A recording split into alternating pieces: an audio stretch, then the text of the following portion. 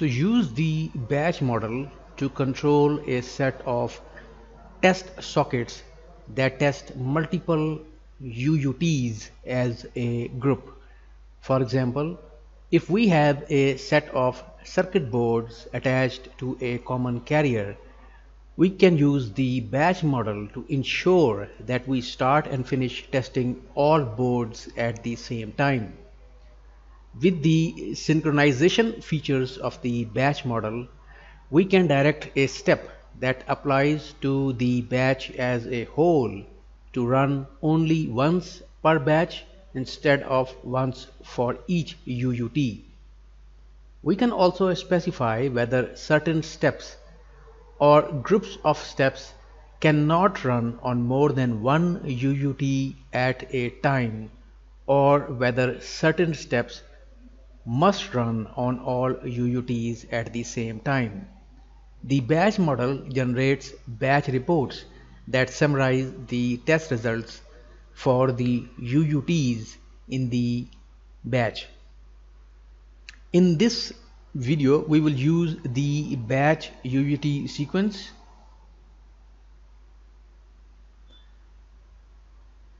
Using the test UUTs entry point of the batch model.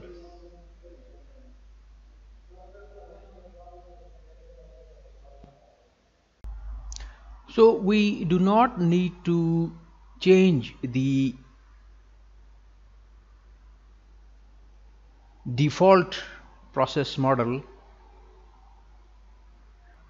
in the sequence editor for this example. The batch UUT sequence file uses batch model regardless of the default model of the sequence editor. We can use the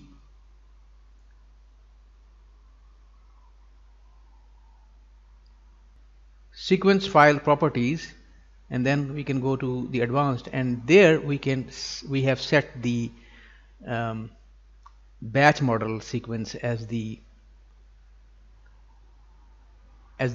batch model as the model that this batch UUT sequence file uses.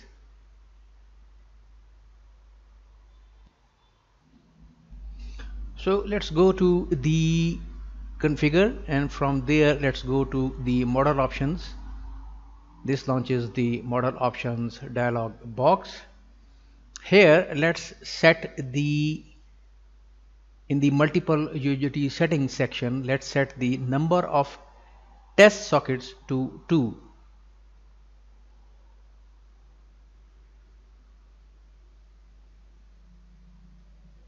And let's enable the tile execution window. The number of test sockets specifies the number of UUTs to test in the batch. In the batch settings, let's set default batch synchronization to don't synchronize, and let's click OK.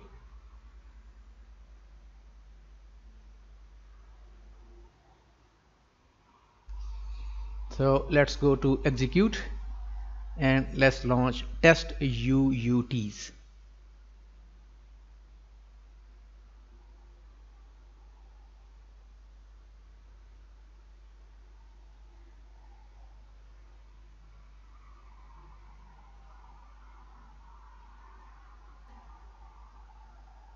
So the UUT information dialog box launches. Let's specify a batch serial number,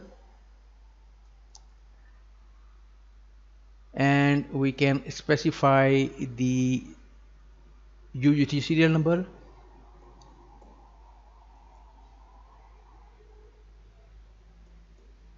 And we can also disable the test socket from here.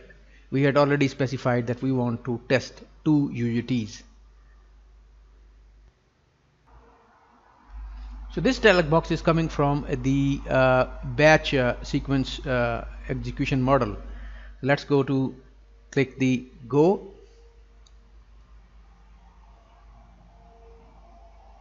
The batch model example dialog box launches. Let's click OK, and tests are launching.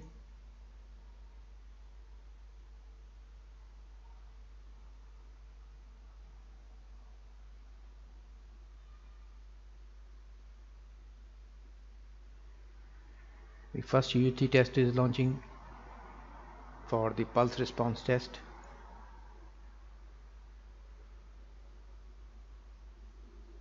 Now the second UUT is being tested.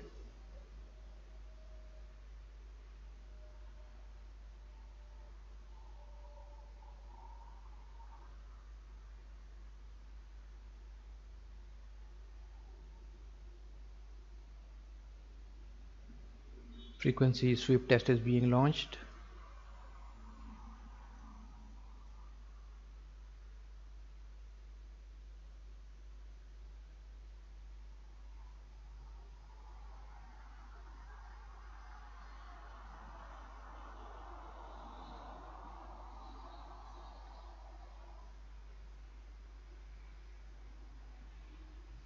And now the batch results have appeared. Here we can either go to next batch, or we can view the batch report. Let's watch the,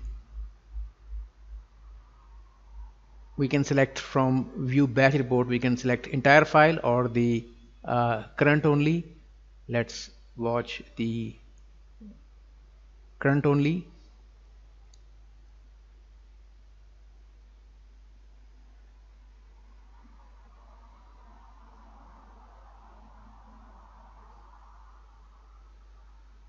Internet Explorer launches. So TestStand launches the default application associated with the file extension of the report. For example, Internet Explorer is associated with automatic test markup language, ATML, XML, and HTML reports, and Microsoft Notepad for text-based reports. So the Run Scripts dialog box appears. Let's click Yes. And the test report appears. Let's also go back and check the entire file.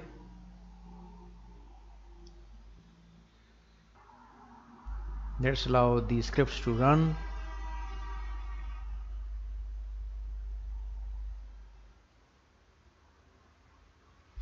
And the entire report is in front of us.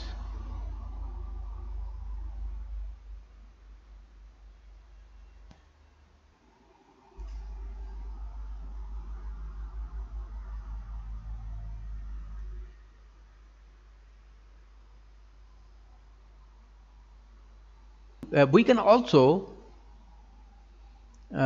use external viewers by going to configure and from there selecting external viewers.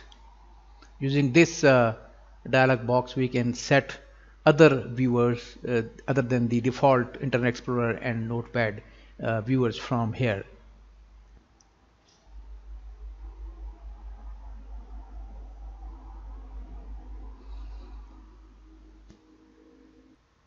So let's run another batch.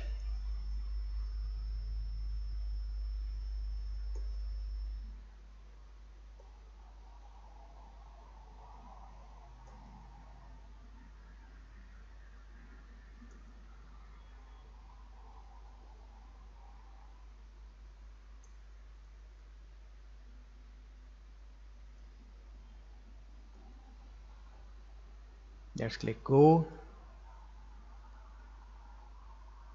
Okay.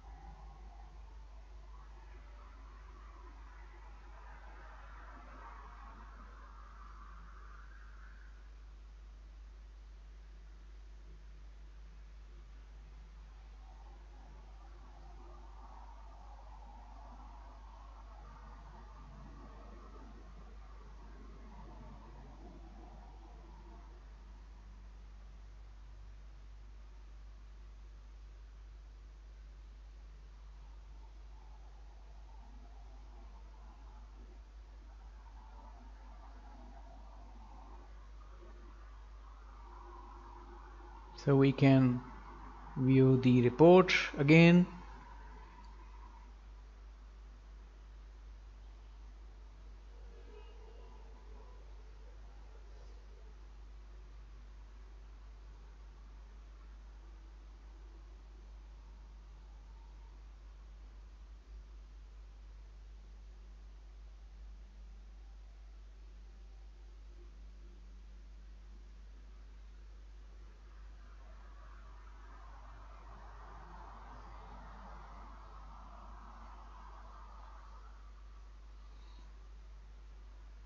And then in the next batch we can just close it up.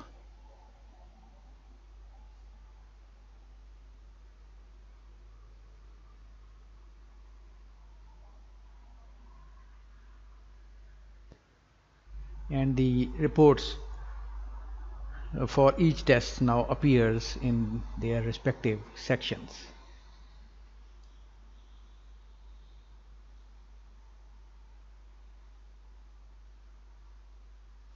So after we are done, we can close all windows.